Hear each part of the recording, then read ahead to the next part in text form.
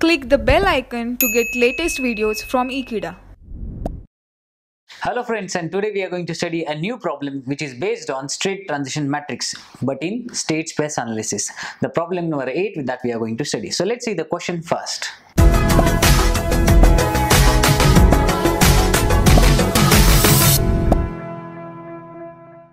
Obtain state transition matrix for the state model in state space where, so the state matrix is given. A is 0, 1 in first row and -1 and -2 elements are in second row.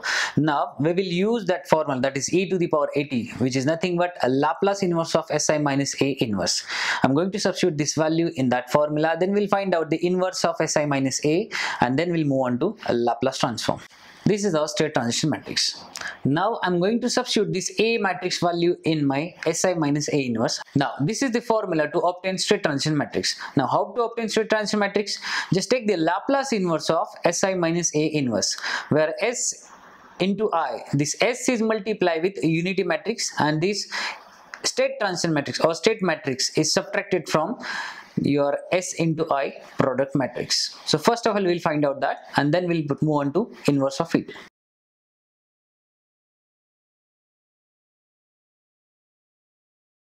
Now just multiply this S with this identity or unity matrix.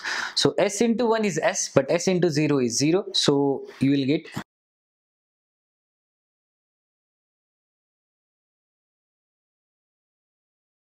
now I'll subtract this whole state matrix from your S into I product. So we know that how to perform the subtraction. The first element of first row,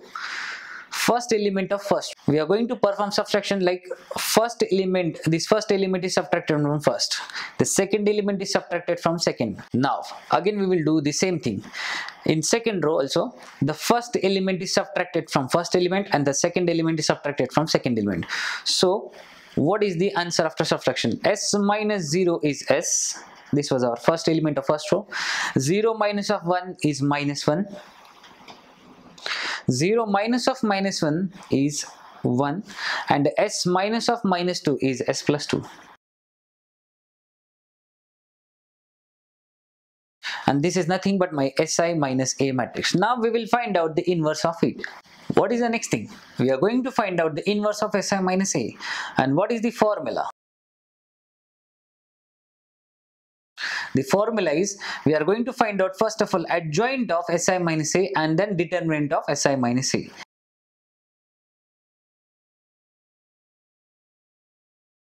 This is the formula for Si minus A inverse. So first of all we'll find out the determinant of Si minus A.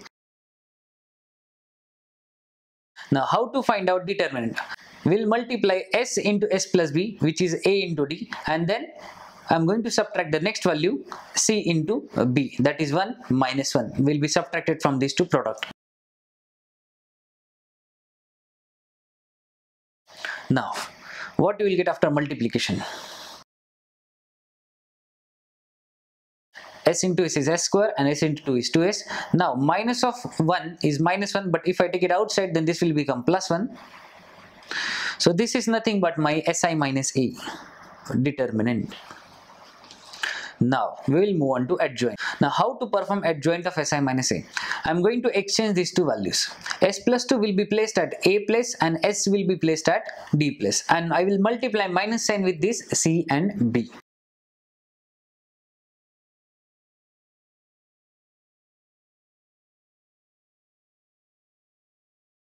So this is how we are going to perform adjoint. Now we will substitute both this value in my formula. So let's say this is nothing but my formula number 1. So I'll substitute both this value, that is Si minus A determinant and adjoint of Si minus A, but in formula number 1. So look at here, I have multiplied adjoint and the determinant value. Now what is the next step? We are going to find out the state transition matrix, and what was the formula? E to the power at is equals to Laplace inverse of Si minus A inverse. So first of all I'll multiply this value inside this matrix.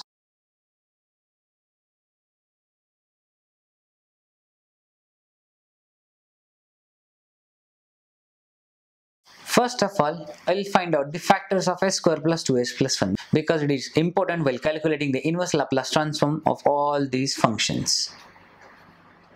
So what are the factors? As I told you, this last term is always product of two digits, whereas mid term is always the addition of two digits. Now, how to find out the factors? Basically, this is nothing but the s plus 1 whole square equation, or you can say a plus b the whole square equation, where my a is s and my b is 1. So I can replace this whole denominator like,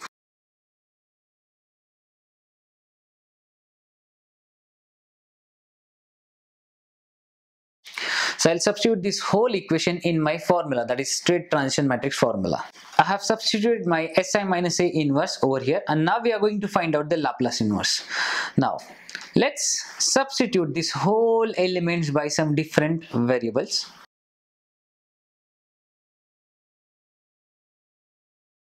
So for first element, I have choose Fi11 of S. Why I written 1 1? Because this is the element of first row and first column. Next one is 1 2. 1 2 stands for this is the element of first row and second column. 2 1 stands for this is the element of second row and first column. That's why I've written 2 1. And the last one is a second row and second column. That's why I've written 2 2. Now if I apply a Laplace inverse, now if I apply Laplace inverse on whole matrix, then the outcome is, so Laplace inverse of Fi11 of S is Fi11 of t. So similarly we'll find out the Laplace inverse of rest of three elements.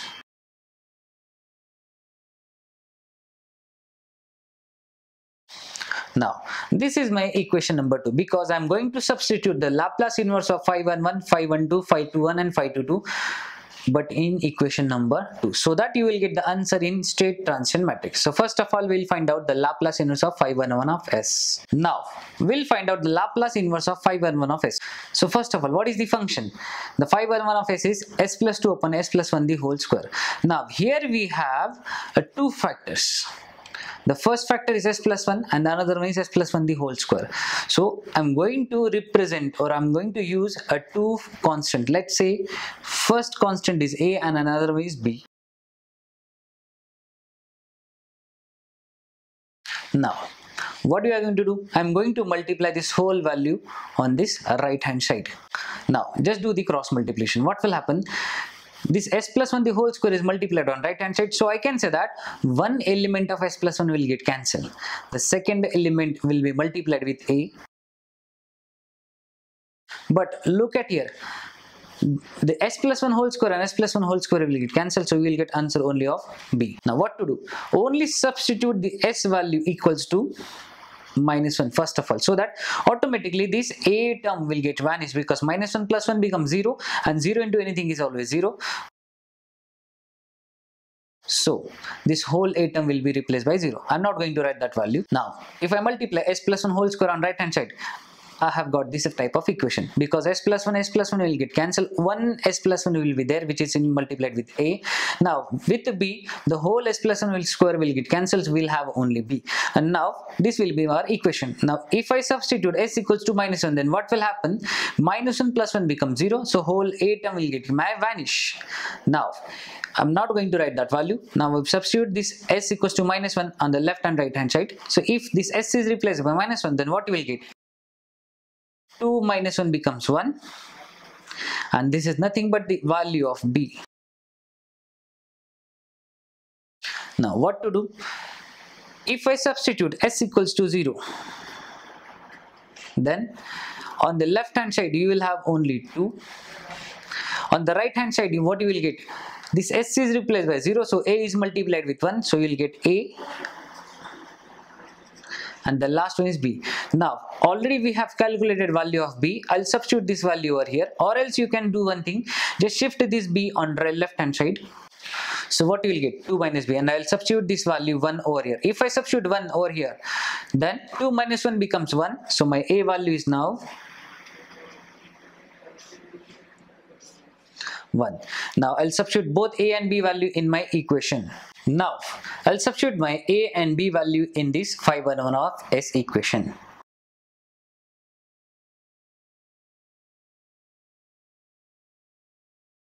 Now I will apply inverse Laplace transform on both the sides.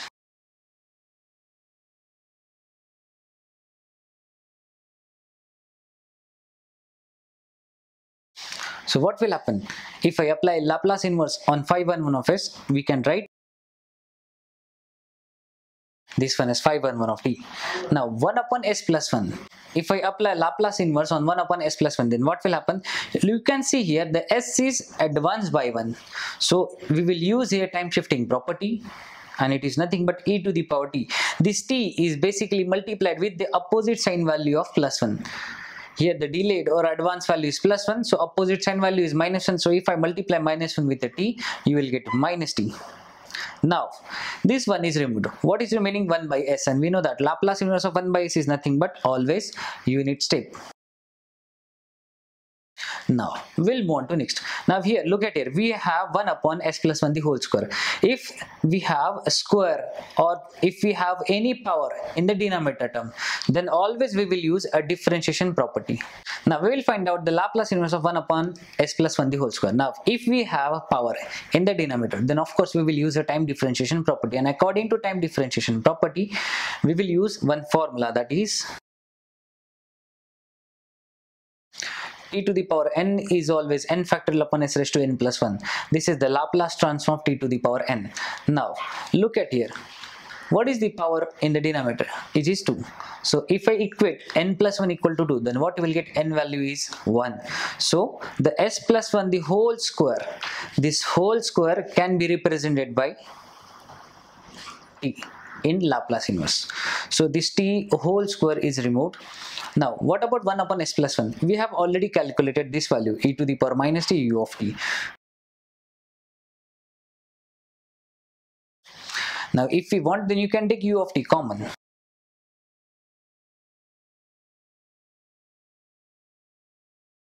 Now this is the Laplace inverse of first element, that is phi 1 1 of t. Now we will find out the similar one, that is a Laplace inverse of all the rest of the elements. We will find out the Laplace inverse of phi 1 2 of s, that is the second element. What we have? 1 upon s plus 1 the whole square. Now what are the elements of this factor or the denominator? We can write s plus 1 and s plus 1 the whole square, because I am going to use a two constants, that is a and b.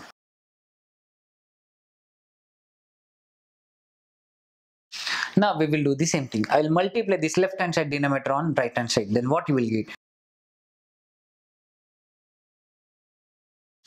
If I multiply this left hand side denominator on right hand side, then 1 s plus 1 will get cancelled. So a is multiplied with single s plus 1. But look at here in b. Now the whole s plus 1 whole square will get cancelled. So you will get only b. Now we will substitute the different values of s, so that you will get the answer of all the constant a and b one by one. So first of all, we will substitute s equals to minus 1. Now if I substitute s equals to minus 1 over here, then minus 1 plus 1 becomes 0, and 0 into a becomes 0. So automatically we have b is equals to 1. Now how to get the value of a? Simply I will substitute s equals to 0. If I substitute s equals to 0 over here, then this s is replaced by 0. So what you will get? A is multiplied 1. So you can say that 1 is equals to a plus b will be my equation. Now I'll shift this b on left hand side. Now if I substitute my b value, that is 1 over here, then 1 minus 1 becomes 0. So automatically my a values also gets vanished. And here I will get a is equals to 0 only. Now I'll substitute both a and b value in my phi 1 2 of s equation. Now if I substitute a equal to 0 over here, then 0 upon anything is always 0. So we will get only answer of b, and it is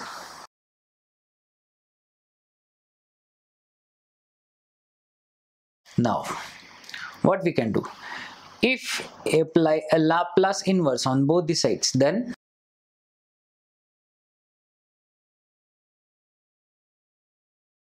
now the Laplace inverse of phi 1 2 of s is phi 1 2 of t.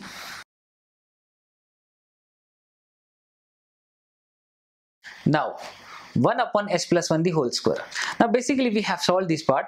If we have a power in the denominator, or if we have a power in one of the factors of denominator, then we will use a differentiation property. And as I told you earlier also, the property is, so if we compare this denominator with this answer, then we will have 2 over here. And if I compare with n plus 1, so you will get n value equals to 1.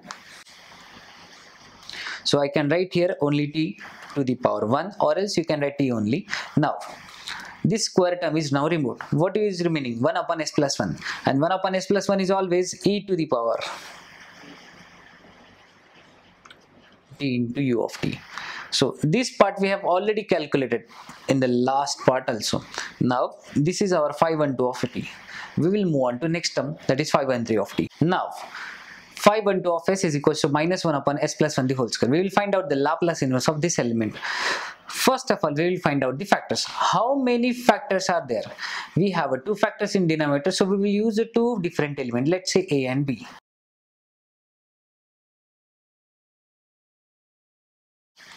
Now again do the same thing, we'll cross multiply these two values, or you can say that now we'll multiply left hand side denominator on right hand side. Then what you will get? On left hand side you will have only minus 1, but look at on right hand side, this s plus 1 whole square is multiplied with this whole a and b element. Now this one s plus 1 element get cancelled, but a is multiplied with single s plus 1 element, and with b the whole s plus 1 whole square will get cancelled, so you will have only b at the end. Now I'll substitute different values of s so that you will get the constant value a and b. So first of all, I'll substitute s equals to minus 1. If I substitute s equals to minus 1, then automatically this whole a term will get vanished, because minus 1 plus 1 becomes 0, and 0 into a is always 0. On the left hand side we have minus 1, and after removing this value we will have a b only on right hand side. So this is nothing but my value of b. Similarly, we will calculate the value of a, but after substituting s equals to 0. Now if I substitute s equals to 0 over here, then 0 plus 1 is 1, so we'll have a plus b on right hand side, and left hand side we already have minus 1. Now we have already calculated the value of b, so I will shift this b on left hand side. Now if I substitute a b value over here, then look at here, minus 1 and this sign we have minus, so minus and minus will be plus, and 1 minus 1 becomes 0, so I can say that my a value is 0. If I substitute both this value in this equation, then my phi 2 1 of s is, this a is 0, so I can write 0 upon anything is always 0, and we have s plus 1 the whole square. So what is remaining? Minus 1 upon s plus 1 the whole square. Now just simply apply inverse Laplace transform on both the sides.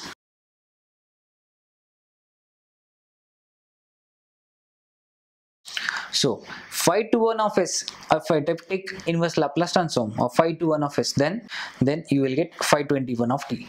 Now this minus 7 is constant, so I'll write outside. Now 1 upon s plus 1 whole square, we have calculated the inverse Laplace transform of this 1 upon s plus 1 the whole square in the last page, and the answer was, now this is the value of phi 2 1 of t. Now we will find out the next value, that is inverse Laplace transform of phi 2 2 of s. Now the last term, that is phi 2 2 of s, and the element is s upon s plus 1 the whole square. Now again here we have 2 factors, so we will use 2 elements, let's say a and b. Now we will do the same thing again, we will multiply left hand side denominator on right hand side. So what will be the equation? Look at here, on left hand side we will get only s, and s plus 1 whole square will multiply on right hand side. Now 1 s plus 1 will get cancelled, so a is multiplied with single s plus 1. Now look at here on b. Now here we have s plus 1 the whole square, and here also we have the s plus 1 the whole square, so both the terms will get cancelled, so you will get answer of only. Now we will substitute the values of s, so that you will get the answer of a and b one by one. So first of all I will substitute s equals to minus 1.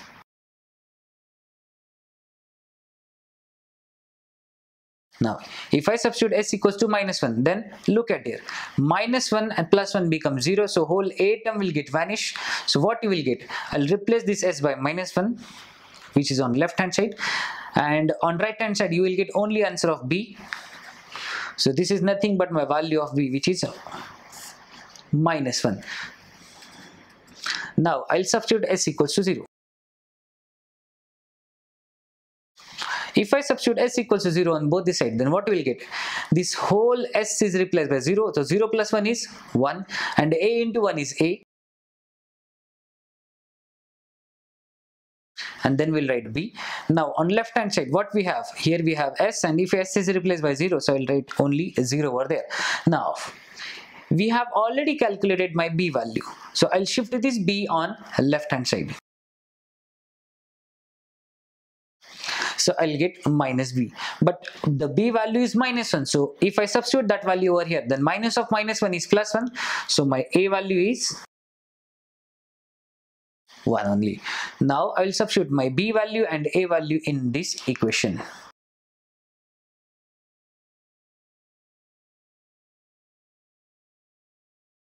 Now I will apply inverse Laplace transform on this equation.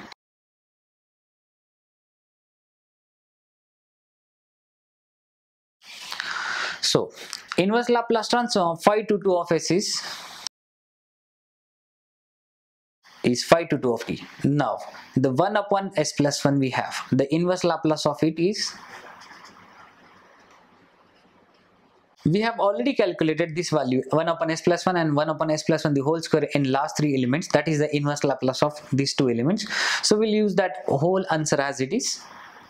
Now here we have a constant term that is minus 1. So minus 1 I'll write outside, and we know that 1 upon s plus 1 the whole square, it is nothing but, and this is my phi to 2 of t. Now I'll substitute all the values in my equation number 2, that is in straight transition matrix. Now I have substituted all the values of phi 1 2, phi 1 1, phi 2 1 and phi 2 2 of t values in my straight transition matrix. So this is my straight transition matrix. Now look at here. Here from this whole straight transition matrix you can take e to the power minus t u of t common. So what will be there inside this matrix? Look at here. Here you will get 1 plus t only. Now here you will get only t. Here we will have minus t, and at the end here we will get 1 minus of t.